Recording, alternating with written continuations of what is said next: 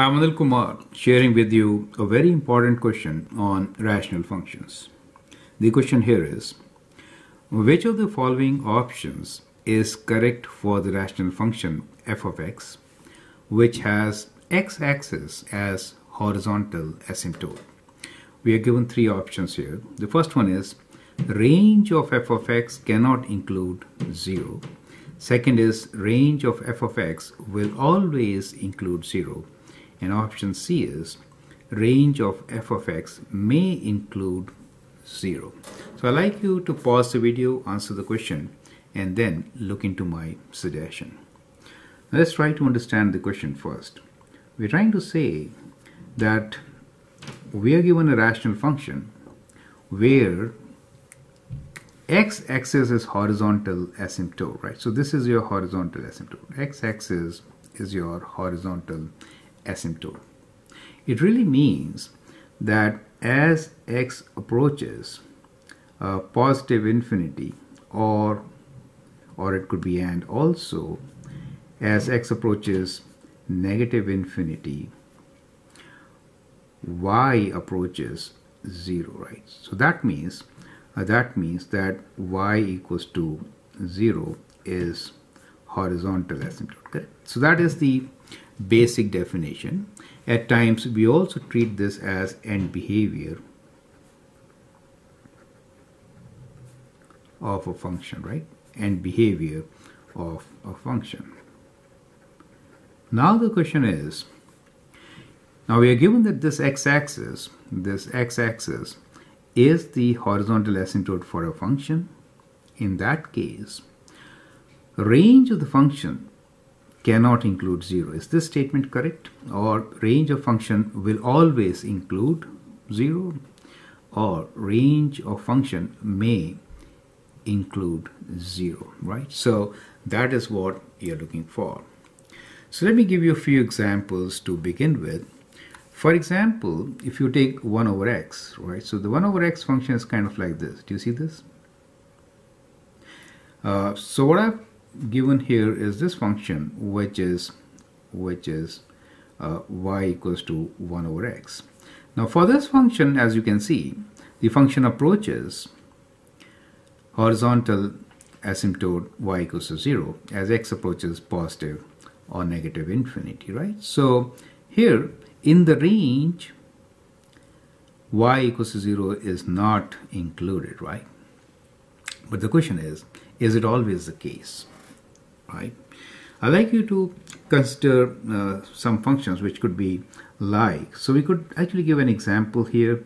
So if I give you a function y equals to, let us say, x over x squared minus 1.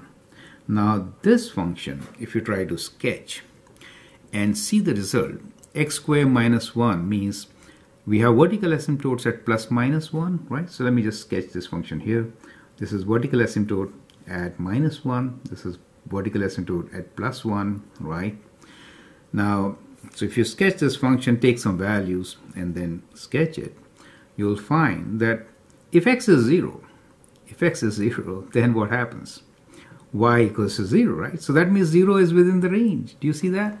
So in this particular function, what we notice is that the horizontal asymptote is y equals to 0. However, if x equals to 0, then y equals to 0.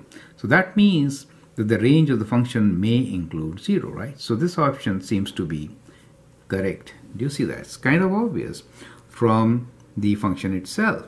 Since the denominator is of higher degree, horizontal asymptote is y equals to 0. And if I substitute x equals to 0, I do get 0 for y. That means the range will include 0.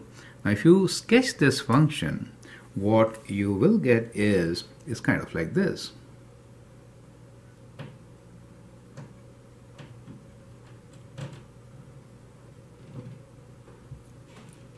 Kind of like this. Now here you see that the horizontal asymptote is x equals to 0. However, the function crosses and the range is all real numbers. Do you see that? Right? So that could be a counter example to the statement. And so we could say that, well, there are quite a few examples where range may include whatever the horizontal asymptote is, right?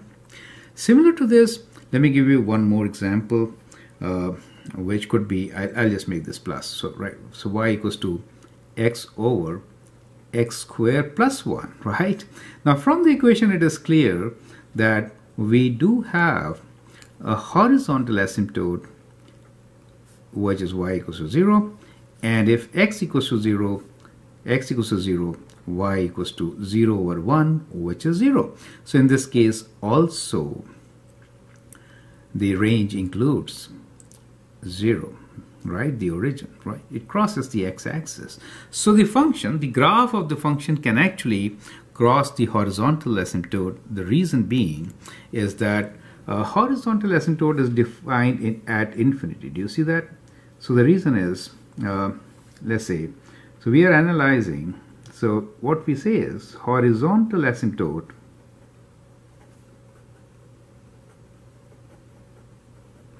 is defined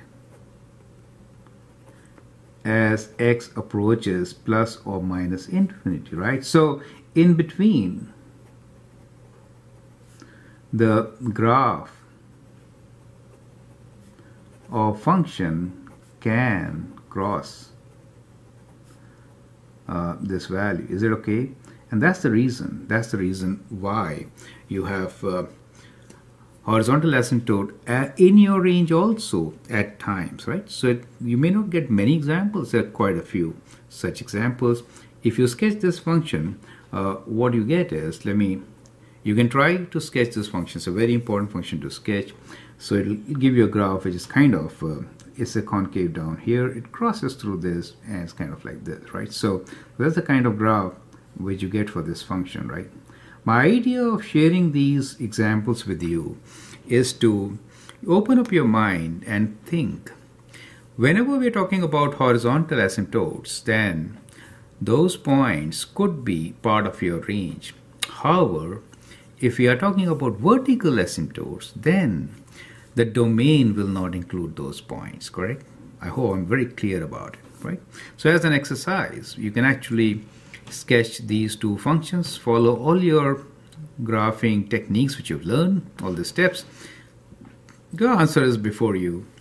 And then you have two beautiful examples which will remind you that if horizontal asymptote is y equals to L, then L could be a part of your range. I'm Anil Kumar, and I hope that helps you to understand the concept. You can always share and subscribe my videos, and feel free to ask questions. Thank you, and all the best.